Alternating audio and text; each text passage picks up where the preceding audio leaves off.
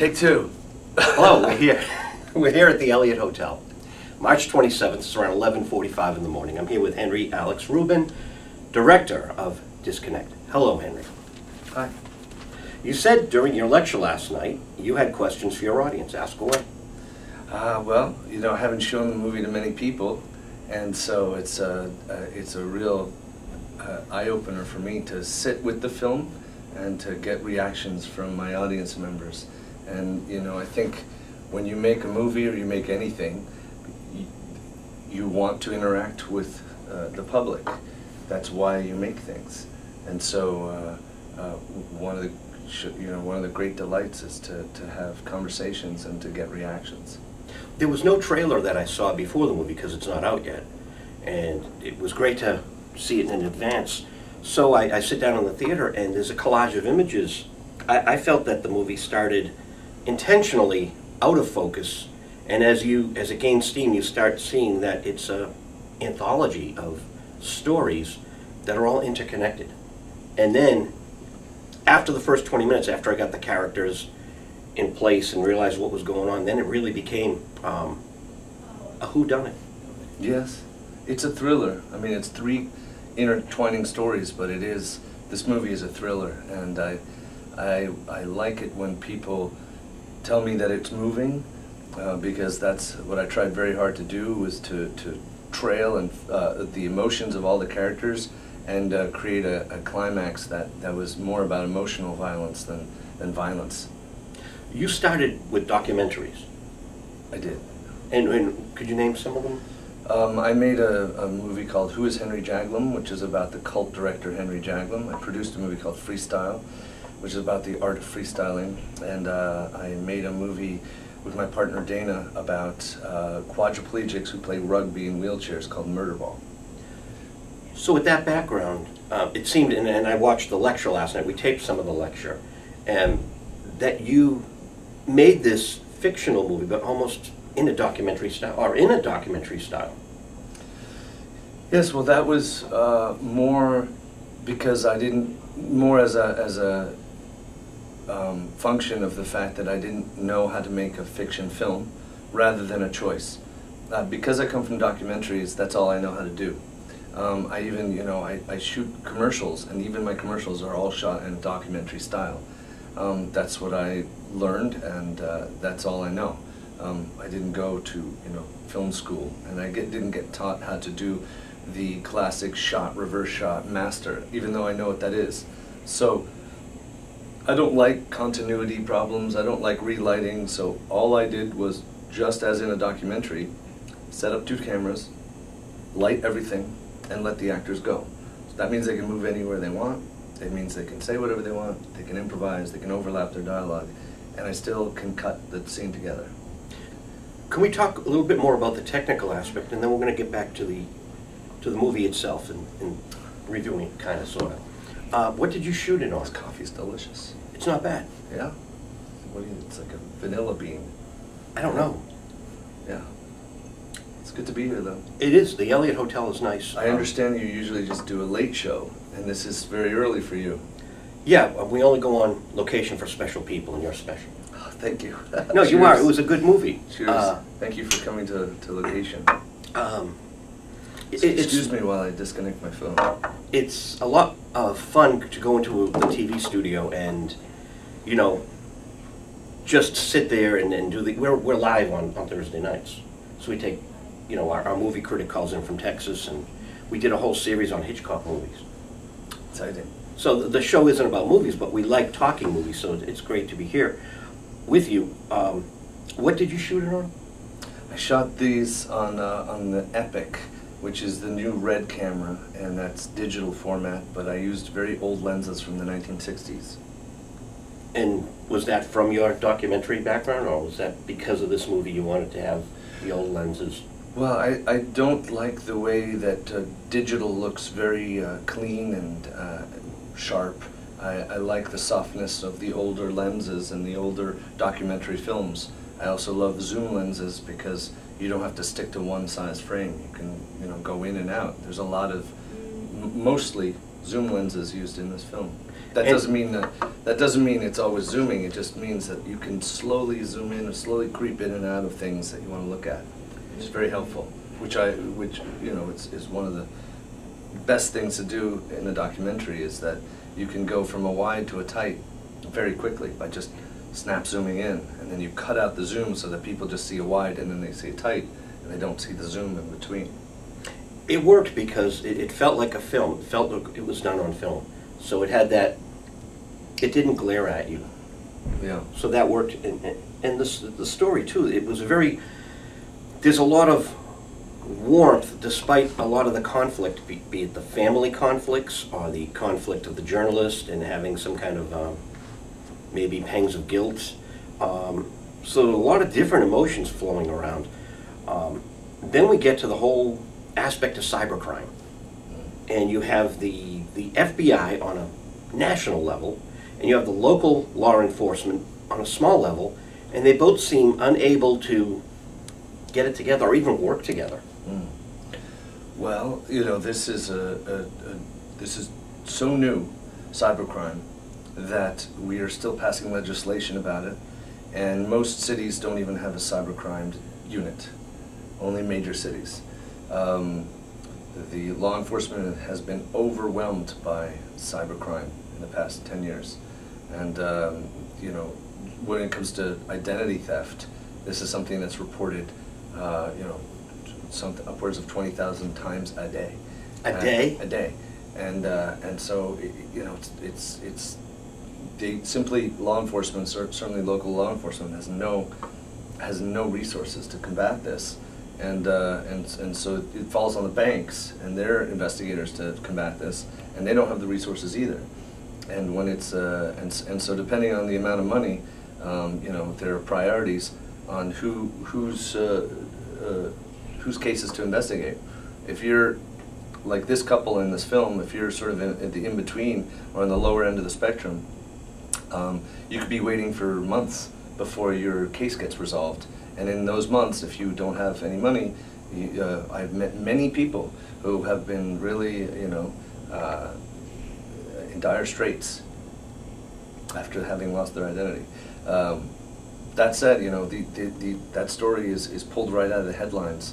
And more people are getting their identity stolen. And Andrew Stern, who wrote the script, you know, thought that he'd found 3 different stories that really were a consequence of the modern technology that we use daily. Thematically, the movie's all about, you know, humans trying to communicate. If anything, I would say it's about the power of human relationships, you know, and how they can overcome miscommunications. But the stories, all 3 of the plots, are pulled right out of the headlines. There was that bullying case of the woman on MySpace and the girl committed suicide. Was that the story that Andrew pulled from? It wasn't that one specifically. There have been others, and you know, the one that I forget the one that he pulled from, something that happened in Texas possibly. I'll have to ask him again. But you know, there have been so many examples of people having false profiles and creating false identities to either you know, create boyfriends or girlfriends or even just taunt people online, that it's pretty easy to find a story that to base our story on. Again, there's 2 other stories in the film. One is about a couple that loses their identity and go vigilante to try to get their money back. And the other story is about a journalist who wants to do a story on an underage sex performer who she finds online, and her inappropriate relationship that develops out of it.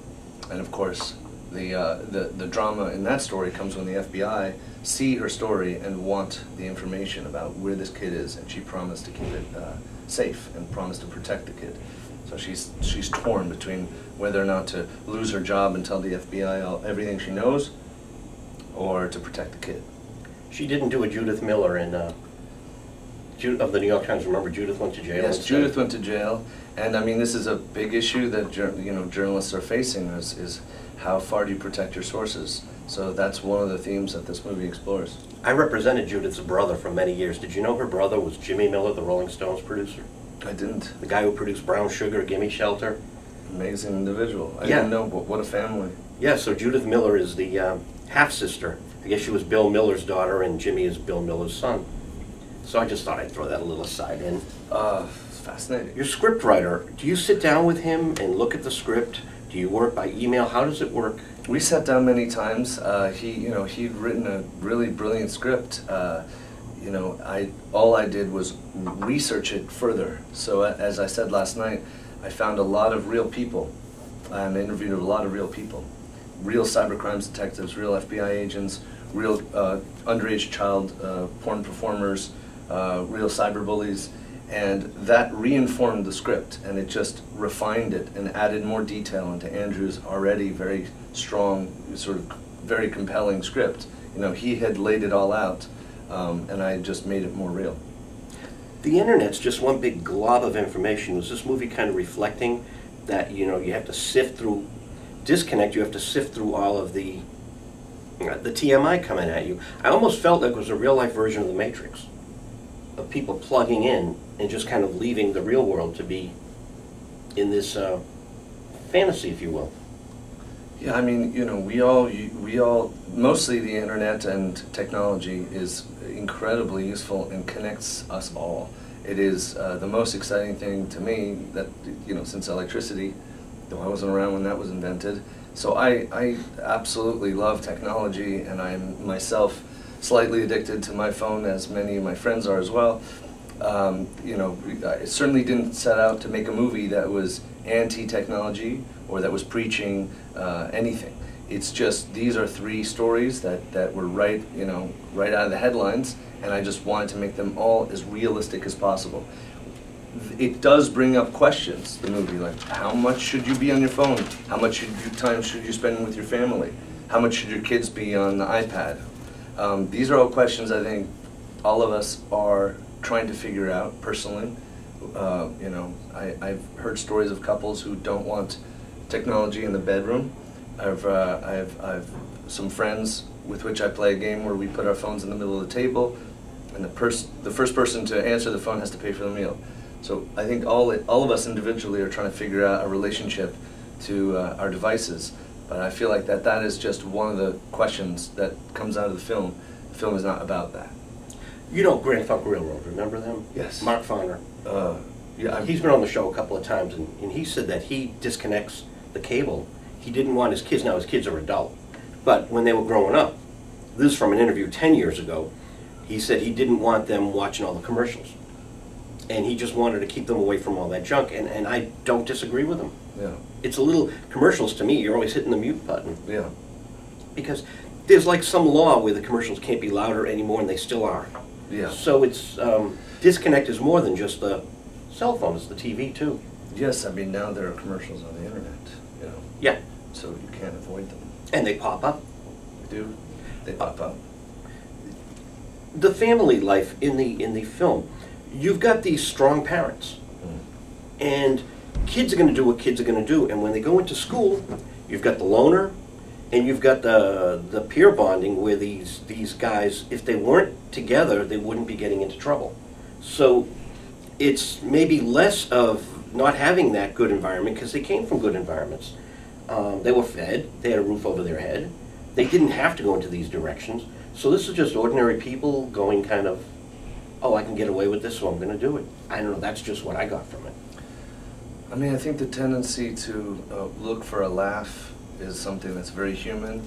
Cyberbullying or bullying in general, bullying has been in existence since forever, I'm pretty sure. And it starts with you just want to look for a laugh. And sometimes the laugh is at someone else's expense. In terms of that storyline, I tried to make it as natural as possible. I let those actors really improvise and get to know each other, those two guys, and I filmed them just like I was describing before, from far away, with long lenses, and I would never cut, so that I would just tell them to go again, or try this or try that, so that they would feel very unfettered by the cameras and by the microphones and by the crew, and they could just feel free to just be themselves, And that was important to me because people who are bullies are not often, they're not you know, born as evil or criminal or you know, or jerks even. You know, they're the ones I met were normal, sweet, goofy kids looking for a laugh. And that's important to show the truth of who these kids are that can do this. And I think we've all done it at one point. We've all made a joke at the expense of someone else at some point in our lives, or had that happen to us. So it's something that's very natural. It's all around us, and I wanted to try to capture that as realistically as possible. Now, these two young actors, did they ever approach you and say, wow, I had no idea this would have this effect on someone? As they were in character and then they came out of character, did it affect them in any way as individuals outside of the movie? I mean, Colin Ford and Aviad Bernstein, who plays the two young kids in the movie, you know, they definitely related to this, and they've had friends, and they've had friends in their lives experience bullying, and you know, so it wasn't alien to them. But it was very important for me that they say their language and the words in their own way, and not have to stick to a script, because you know, I just wanted to capture truth and authenticity between these kids. You know, in answer to your question, I don't think either of those kids have ever bullied anyone. They're both way too sweet for that. But I know that they've been around that behavior. Like I said before, I think we all have been around that. You know, I wasn't even accusing them. I was just wondering if it just like blew them away just to experience that kind of you know, it's David versus Goliath in a whole other way, because with the traditional bullying is the big guy that kicks the sand on the face of the skinny guy. But now with technology, you get people who, if they want to bully, they're still seeking out weaker prey. There's 12 of us, and we can gang up on one of him, or one of her. And so it's a whole new bullying, but they still seem to be seeking out someone who might not fight back. And, you know, this kid didn't fight back. He just imploded. Well, he didn't fight back because he thought that he was talking to a real person. There was no one to fight back. I mean, even when you know, I don't want to give away what happens, but you know, he believed. You know, it's very easy to believe that you're talking to someone real if everything seems authentic. You know, it happened to Manti Teo, and he's a pretty sophisticated person. He believed he had a girlfriend on Facebook. I know, but one would think in this day and age that you go beyond. Someone just added themselves to my Facebook, and I said to a friend of mine, hey, do you know who this person, because you're friends with them too? And I'm a little nervous. You know, and it's a woman, and it's interesting. I just think they want to like follow me and be anonymous. But I picked up on that right away, and I'm going to probably disconnect that person in the next 48 hours if I don't get a solid answer. So you have to be somewhat savvy that there are people out there that are just, you know, jerks. I don't know. I know you made this as a thriller, and you maybe don't want to get preachy because I was there at the Q&A last night, but in a way it's almost like martial arts. It's a film version of martial arts where you're using the strength of the opponent against the opponent, where the bad aspect of the internet is it's the hammer that you drop, maybe subconsciously or inadvertently, but it's there. Yeah, I mean, the movie is, you know, about, thematically, I think it's about people who are just having trouble communicating with each other. And the word disconnect has two meanings. One is to take something and unplug it, and the other thing is when two people are alienated, you know? And I think it's that second meaning that the writer was more interested in. You know, if I were to say something and you didn't understand it, we'd be alienated from each other. Or if I said something and you were offended and I didn't mean it that way, that's another disconnect. I think that you know, is much more interesting, the disconnection between humans, whether the technology is involved or not, as a theme. And I think that's what he was going after. You know, in drug language, people go and seek their connection. it's funny in the movie Disconnect about people who are into the internet. There are people who don't go on the web, and they depend on someone like me to be their connection. I have a good friend, we go to dinner, I bring the laptop, we're on it together, so that he can get his email out and whatever, but there's some people that just avoid the internet. They will use it to contact friends and have someone else do the stuff for them, but it's really funny that there's a whole cult of people out there who don't want to be plugged in. But I'm the connection to a good friend who, you know. So there are good purposes for the internet, and people smart enough to just, I don't want any part of it. Like I said, I am very pro-technology. This is not an anti-internet movie at all. It just happens to take three, you know, if you want to make a thriller, you need something dramatic. It happens to take three movies that have to do with characters who are dealing with contemporary issues and technology in their lives. But you know, the internet is a very exciting place, and it mostly connects us. It's just in these three cases, in these three little thrillers, there are things that unravel that, you know, have to do with technology and the way in which people are communicating or not communicating with each other. You know. I was just throwing that out there, but the chemistry between all the actors was very good. Everyone seemed to connect perfectly on screen, between the male hustler and the reporter, and even Jason Bateman and Grillo. They all seemed to have that kind of sizzling. You got really good performances out of all of them that worked. Thank you. I mean, I think should I start over? 'Cause No, that was our director. But oh, sorry. Okay. I'm being funny. Oh, our director. Yeah, we have to wrap up. Okay. So our final question is. About the performances. Thank you. Yeah, you did a great job with them, and they you. did a great job with you. You know, all I can say is that what I learned making this movie, as you know, as I said, it was my first fiction film, was that you really have to trust the actors. You really have to. You know, I learned a lot about doing, you know, as little directing as possible and as much allowing as possible. You know. Yeah, to wrap up, you know, the male hustler had the power over the reporter. The reporter was frazzled with the FBI, and kind of the FBI was so cold and aloof, and it all kind of worked. You really, once you get focused 10 minutes into the movie, it is a roller coaster ride, and I loved how you got the three stories and they all interconnect. It was like reading an anthology where it's three separate stories, but they're all connected, and I really like that. So thank you very much for doing a great job. Thanks for having me on your show. Thanks, Britt. And could you say for us your name on visual radio? Yes, my name is Henry Alex Rubin. On visual radio. Thank you. Would you like me to say the whole thing again? Yeah, I'm Henry. Sure, I'm Henry Alex Rubin on visual radio. You've been visualized. Thank you. Thank you, sir. Great to meet you. Same here.